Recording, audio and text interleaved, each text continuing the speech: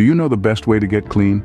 It's a simple question, but it's one that deserves a bit more attention than you might think. Because, believe it or not, there's an art to getting really, truly squeaky clean. Imagine stepping into a shower, the water cascading down around you. The first step in our journey to cleanliness is to get wet. Sounds simple, right? But here's the trick. You've got to make sure that the water you're using is lukewarm. Too hot, and you'll risk drying out your skin. Too cold, and you won't be able to properly rinse away all the dirt and oils. So remember, lukewarm is the way to go. Once you're all wet, it's time to soap up. Grab your soap or body wash of choice and apply it all over your body. Use your hands, a washcloth, or a loofah to really work it into your skin, and don't skip the details. Make sure you're scrubbing well under your arms and behind your ears.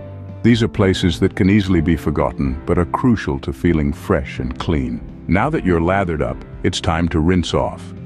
Rinse all the soap off your body with more lukewarm water until you're completely clean. Be thorough. Leaving soap residue on your skin can cause irritation and dryness. And finally, remember to wash every part of your body, especially places where dirt and sweat can hide.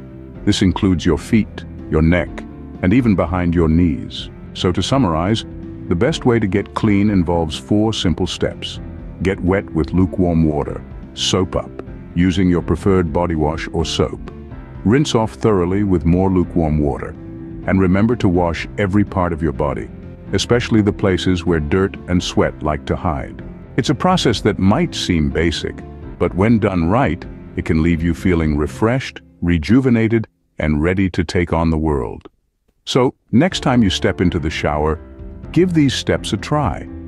You might just find that you've been missing out on the best way to get clean.